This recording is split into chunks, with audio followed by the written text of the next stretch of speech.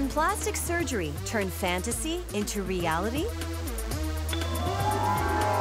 If that were true and fantasies became realities, I would be a pirate. And that's no good. How do you go to work with a peg leg? 39-year-old Carly wishes her fanny was the stuff of fantasies. I'm a dominatrix. I do that for a living, and I sell fantasies to men. My dominatrix name is Ms. Barbie Bitch, and yes, I want to live up to it. I want to look like that. I hate my butt.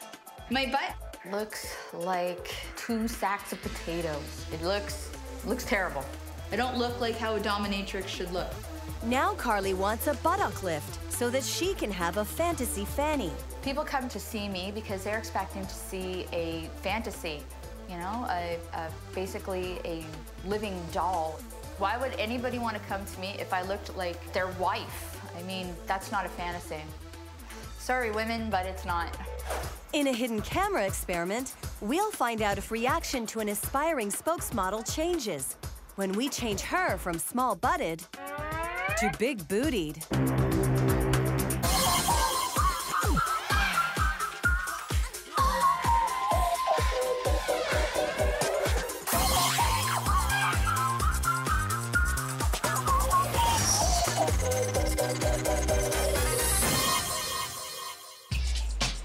Researchers from the University of South Australia report that the likelihood of a woman having the shape of Barbie's body is 1 in 100,000.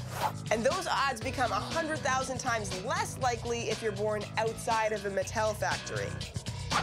I love Barbie. I know she's a fantasy for little girls, but who wouldn't want to look like her? Sandra Zickerman teaches sociology at the University of Toronto. Researchers at Vanderbilt University in Tennessee suggest that if Barbie were a real woman, she would have to crawl rather than walk to support her top-heavy frame. She would wear a size 3 children's shoe, and her arms would not be big enough to accommodate all of the bones needed for them to function.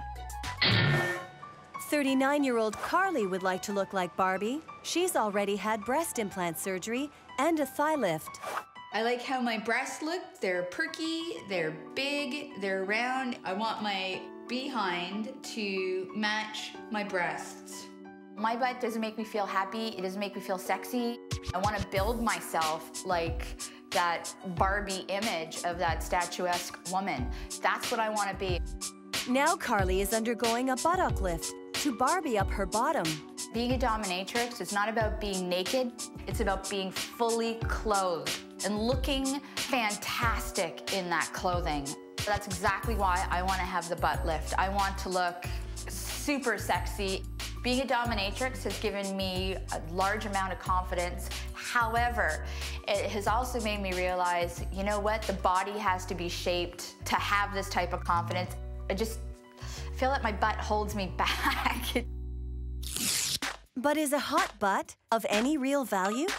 Research from Harvard Medical School reveals that bigger, more curvaceous bottoms are a sign of longevity and good health. In a hidden camera experiment, we put this to the test. We're sending small butt Becky to a downtown street corner to pose as an aspiring spokesmodel to find out what percentage of passers-by will support her bid to become Miss Healthy Toronto. Hey guys, do you have a second? I'm entering the Miss Healthy Toronto contest and I need 50 signatures. No? Hi, how are you?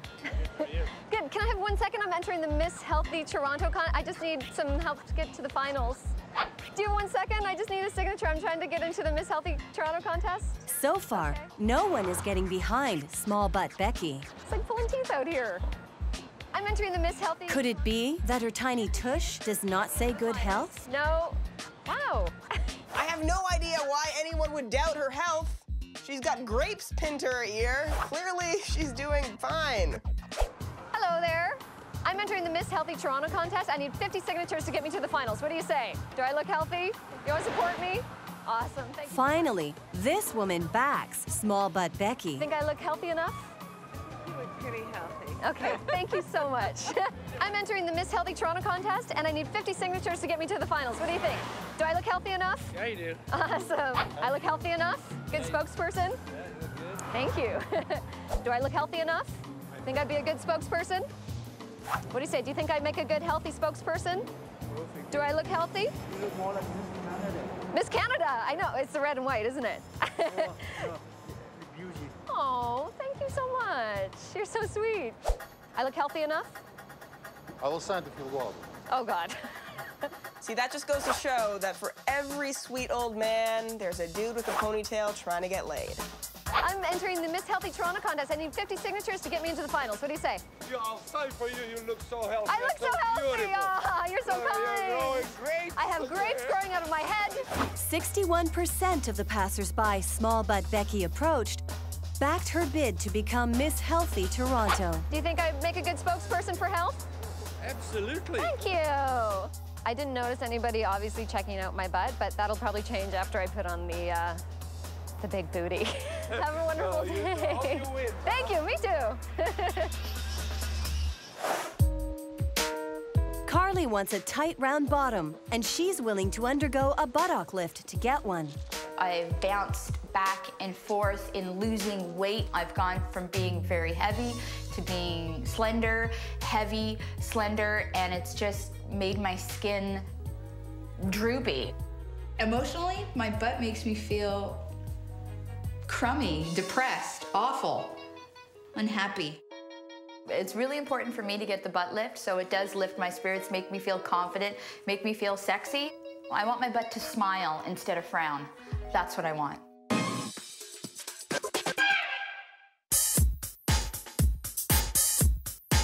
The American Society of Plastic Surgeons reports that over the last decade, the number of women undergoing buttock lifts has increased by over 1,000%.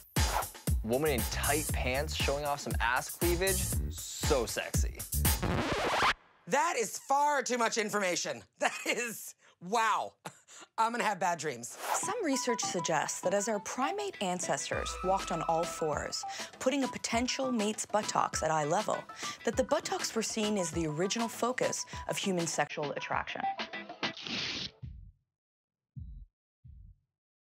In the second part of our hidden camera test, we're transforming Becky from small-butted to big-bootied.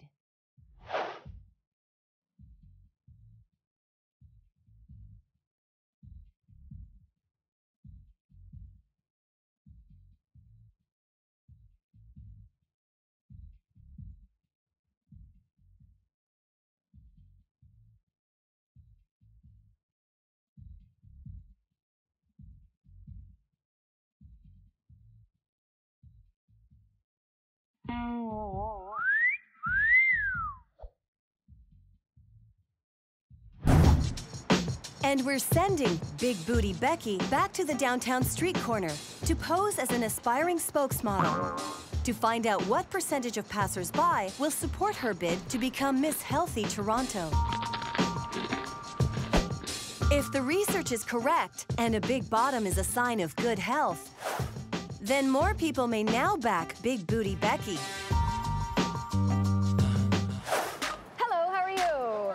I'm great. Wait, I'm entering the Miss Healthy Toronto contest. Atta girl. We're enthusiastic, aren't we? Atta girl. I need 50 signatures to get me into the finals. What do you say? We're going to be promoting health. Mr. John Hank. Yeah, and I'd be a good spokesperson, don't you think? Absolutely. Do I look healthy enough?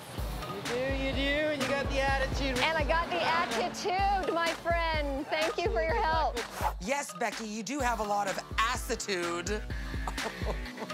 We're going to be promoting health and healthy eating habits for kids across the city. Think I would be a good promoter? You think I look healthy? Yes? Would I be a good promoter for health? So far, Big Booty Becky has no trouble getting passers-by to back her bid. What do you think? I'd be a good spokesperson for health? Why not? All right.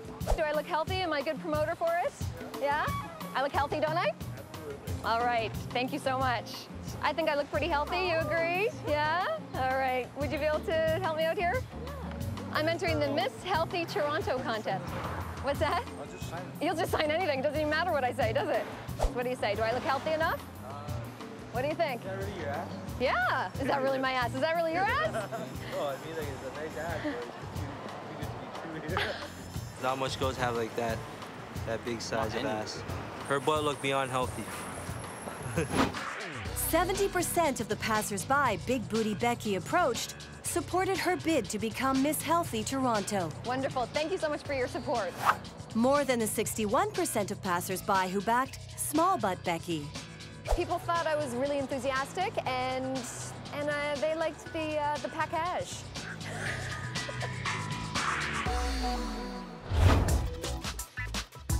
Dr. Tim Spruill is a board-certified plastic surgeon practicing in Toronto. He'll be preparing Carly today for her buttock lift. Hi, Dr. Spruill. How you doing? Good to see you again. Good to see you too. Show me the offending areas. Okay. So. I find this too low. I find the saddle bag, awful, terrible. I want to lift this up. You've already got a scar here from the lateral thigh lift that we did. And I think all we need to do is just extend the incision a little bit further into the midline and dissect down over the buttock fold and then elevate it. So that's what will happen. And I think that will give you the result that you want. How much skin will you be taking off? I'm expecting it's going to be probably about 4 or 5 inches in width. So imagine what I'm doing here. Okay. Pulling up like this. About that much skin, something like that. Okay? Thank you, doctor. Okay. A buttock lift is not without risk. Carly could face complications. Seroma. Fluid caused by blood vessels ruptured during surgery can build up under the skin and require draining. Scarring. Poor healing can result in lumpy scars. Reoperation. An unfavorable aesthetic outcome may lead to a second surgery. Carly is willing to take on the risks of a buttock lift so that she can have a fantasy body. She arrives at the clinic on surgery day. Hi, good morning, Carly. Hi, Jen. I'm feeling a little nervous about this surgery. The reason I'm doing this surgery is that I'm only getting older, I'm not getting any younger, and for the next 20 years of my life, you know, I want to be a bombshell, basically. How are you? Good, thank you. How are you? It's important for me to look good and to have this Barbie body so I can portray this fantasy for people. After the surgery, I hope my butt looks tight. I hope it looks happy. I hope it's lifted. I should have done it 10 years ago. You know, every day that I don't have this surgery is just every day that's wasted.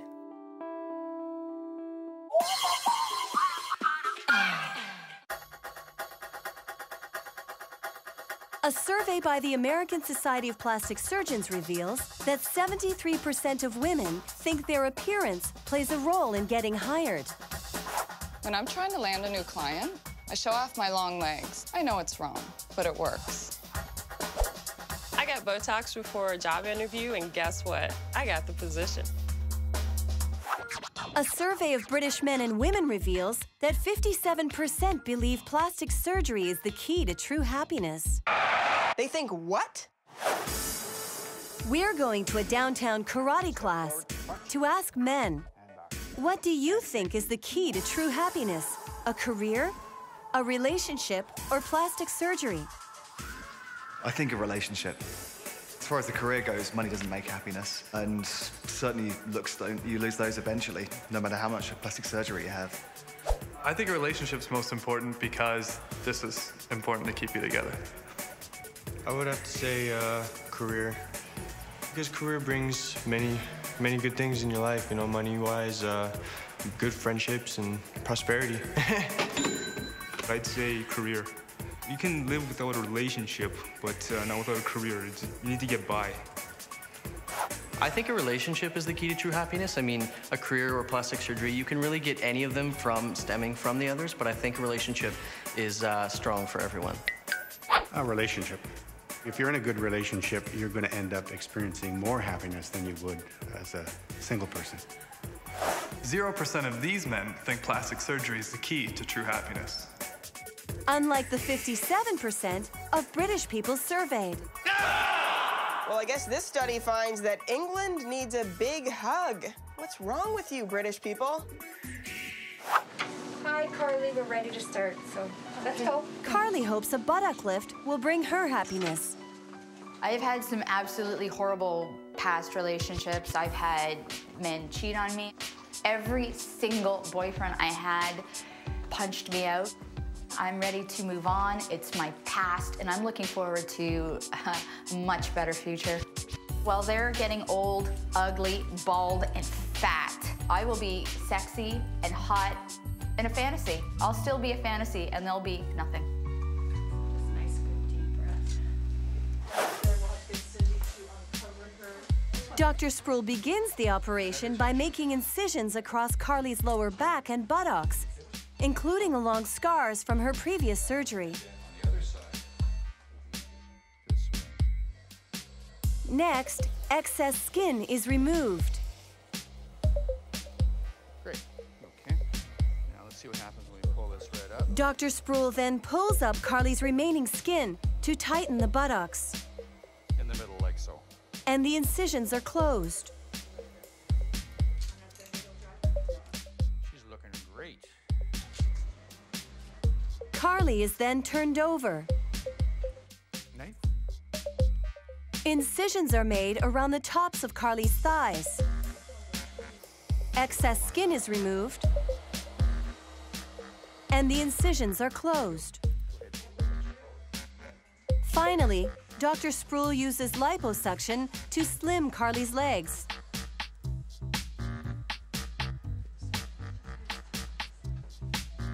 Carly's buttock lift took 3.5 hours to complete. Is Dr. Sproul happy with the result? Carly's procedure went really well today. We had less blood loss than I thought there'd be. I was quite happy with the way all of the incisions came together. Going to be several weeks of bruising and swelling and discomfort to go through, but I think she'll get a very good result. It will be 6 weeks before Carly sees the full result of her surgery.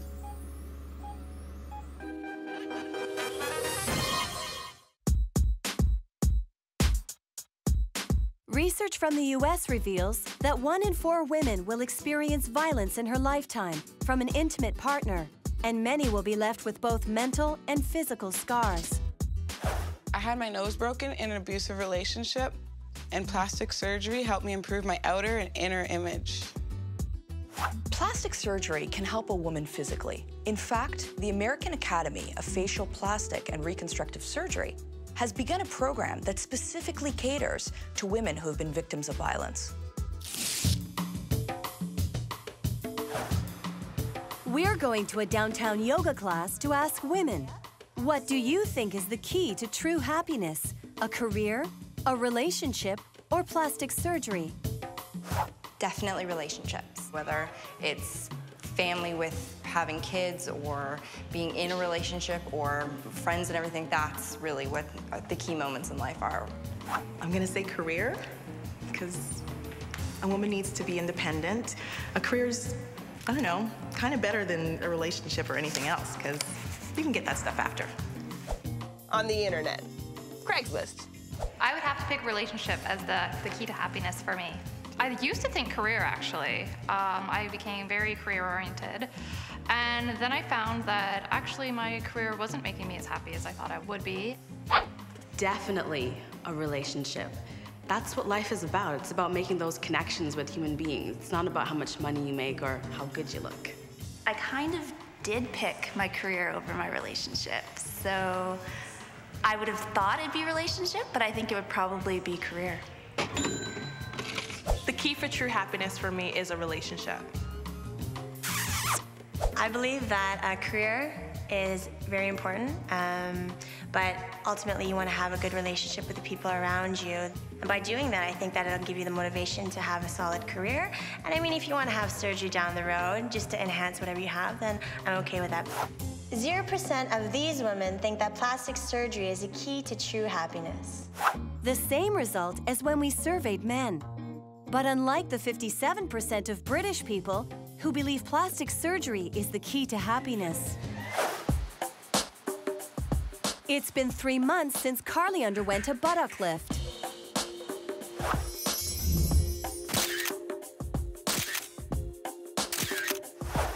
Carly's buttocks are now firmer and sit higher, and they no longer sag. My butt used to look like a sack of potatoes. It doesn't anymore. Now it looks much better, and I'm pleased with the results. There was definitely pain in the recovery process. That is completely to be expected, but with time, things will be much better. My butt now makes me feel fantastic. I feel more confident and more feminine. Has plastic surgery given Carly the fantasy fanny she hoped for? Plastic surgery has definitely given me the fantasy body that I've always wanted and desired. With the right clothing and the right attitude, my body definitely exudes the sexy attitude I want to portray. For my clients, I feel that I can satisfy them. I look young. I don't look my age. I definitely don't look like one of their wives. Do I feel that I've put my past behind me? Yes. Do I feel I'm going to be moving forward? Yes. And you'll have my butt to look at as I walk out that door. Thank you very much. Thank you very much. Okay.